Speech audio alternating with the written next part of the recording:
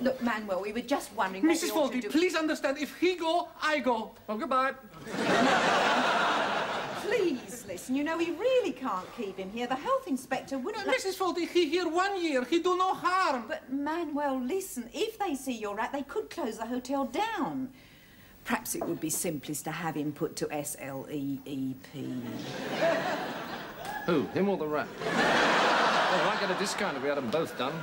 Spleep. Manuel, I brought my friend. It's all right. She'll take him. Okay. She has lots of animals, and it's not far from here. You can go and see him whenever you want. So come on, we'll take him over there now. But he forget me. Well, rats are like that, Manuel. Don't get involved with them. Come on, Manuel. I think it's the best solution, Manuel. Oh, you'll be happy. You'll see. Sad, isn't it? Well, look at it from the point of view of the rat. What? Well, would you want to spend the rest of your life with Manuel waiting on you?